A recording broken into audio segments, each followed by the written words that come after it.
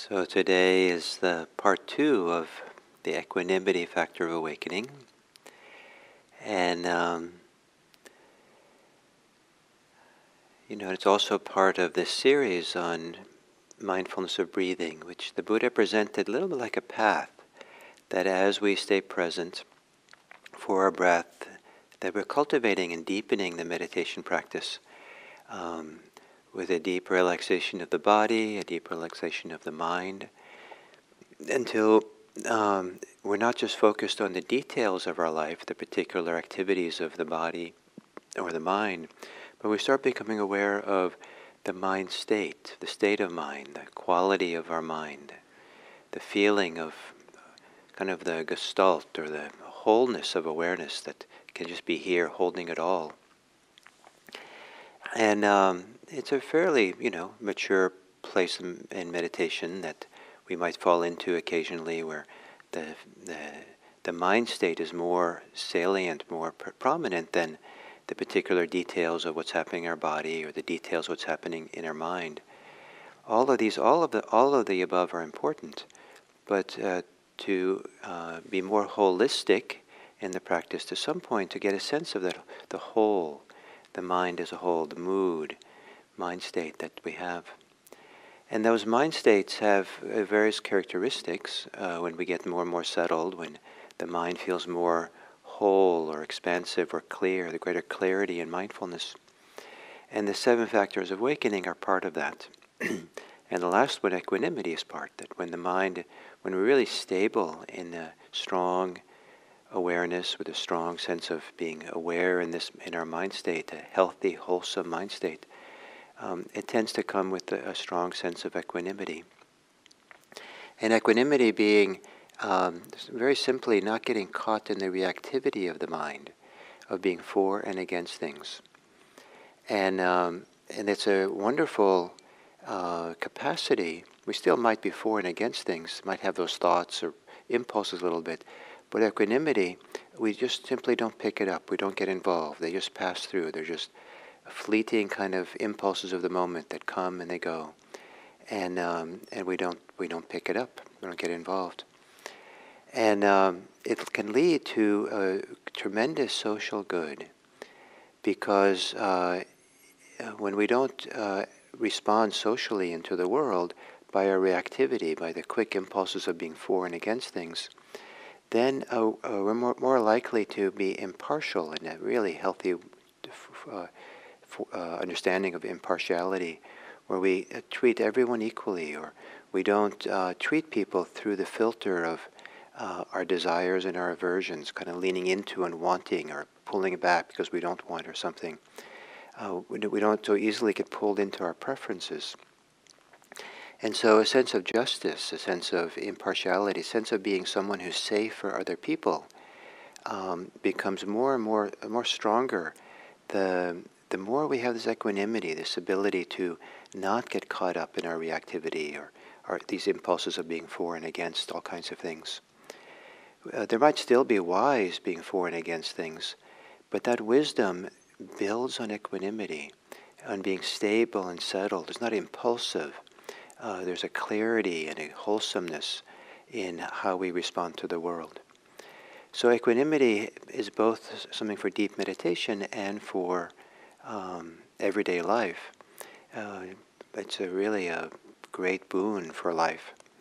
In deeper and deeper meditation, that's some place where some people can really feel this state of equanimity in a very powerful way that gives us a feeling for it and then a support of what it's like to bring that into our daily life.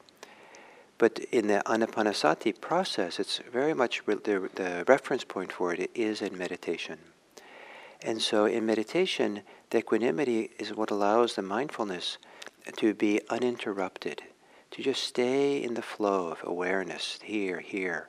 And we don't find ourselves drifting off in thought and coming back 2 or 3 minutes later. We don't find ourselves getting caught and preoccupied by what's happening. We might be very attentive to what's happening, but we're not caught by it. And so the steadiness of mindfulness, it just holds the course, keeps walking, keeps engaging step by step. equanimity kind of allows that steadiness and continuity of awareness. And equanimity, the upekkha, as I said yesterday, has a lot to do with wisdom. So having an overview of the situation. And it's not a wisdom that's acquired knowledge that we bring with us and apply, but rather something that we deeply understand as we go along. And there's a variety of things. One can be that it's not worthwhile being reactive. It's not being worthwhile being caught up in thoughts or thought up in our reactivity. It's just not valuable for us, and we can feel that and sense that directly. The other is that we can have a clear feeling for the impermanence of phenomena, the inconstancy of it, how things come and go and change. And to really understand that means we don't then relate to things as if they're going to be there forever, or if they're, something that's fixed that has to be fixed, something fixed that has to be fixed. And so having a clear sense, this is impermanent, this is change as well, can let us set back and just be willing to just be present, be aware. The wisdom of not taking all these things personally, that I'm not unique, that my experience is not unique, that many people have meditation, probably all the experiences we've had in one way or the other, others have had as well. And it's one of the primary roles sometimes of a meditation teacher is to normalize people's experiences. And for the most part, to normalize, just make it ordinary, it's okay, it's just part of the process. So we can keep coming back to the equanimous mindfulness, steady mindfulness that doesn't get perturbed or agitated by no matter what is happening, no matter the fear or the pain or the suffering or that we're experiencing in meditation. It's all normalized in a certain way. So not taking it personally is one of those ways. And so there's a variety of kind of wisdoms that come into play that really supports this ability to stay equanimous, balanced, unagitated in our experience. But also this equanimity comes from a sense of balance. And balance has something to do with inner strength to be cultivate.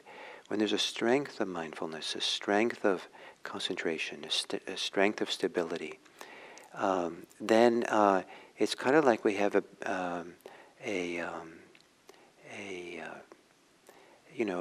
stability. We have something that holds us down, keeps us grounded, allows us to withstand the winds of the mind, the winds of change, and things that come and go, and to develop that strength by the continuity of meditation, meditating maybe almost every day and regularly, and developing this. The mind is an instrument that can be developed and strengthened and trained, and not everyone develops their mind. Everyone trains their mind to be strong. And part of what ongoing regular meditation practice is about is not just showing up and being mindful of stuff and accepting of stuff, but also developing an inner strength, a capacity to let go, a capacity to really stay present and be steady with experience and not wander off in all kinds of things. A strength of concentration, a strength of even joy. So as we get stronger and stronger, we're not buffeted so much by the winds of change, the winds of what goes on. And so we're more able to kind of hold the course. And so as the ninth step of this anapanasati, mindfulness of the mind, is to start experiencing and sensing that we have this amazing resource, this amazing thing called citta, called mind, that we want to care for. That's a reference point for a well-being, a wholeness, that any kind of suffering we have is a subset of. And so when the mind is really spacious and open, expansive, present, and we're aware of the citta in a more bigger way, it's much harder to take our greeds, our attachments, our lusts, our addictions, our hates, hostilities, regrets, resentments, our fears, as being all there is. They all become a piece of the puzzle. They're not the whole puzzle. The whole puzzle feels more like the mind that can be aware of it all. And there's a lot, can be a feeling of great goodness, great rightness, great kind of in that kind of sense of a mind, or this inner life which is whole. And so whether it's completely whole or feels completely kind of as satisfying as I'm saying here, that keeps coming now as we continue the practice of Anapanasati. Step 10 is gladdening the mind, or feeling the satisfaction of the mind, of being connected to this mind that feels more whole. And then the 11th step is samadhi, is concentrating the mind or unifying the mind, which we'll talk about soon enough. And that's what makes the mind even more whole. So it's a fantastic process here, and I know that it's not easy to experience all these things I'm talking about, but part of the confidence in practice is to know that you're on a good path. And part of the equanimity that comes with practice is the confidence, this is a good path to be on. I can just walk this path steadily, keep going. I don't have to be too concerned about how far I've gotten, because I know I'm on a good path. And I'll keep walking. So thank you for today, and I look forward, as I almost every day do now, of coming and sitting and teaching here with you. Thank you.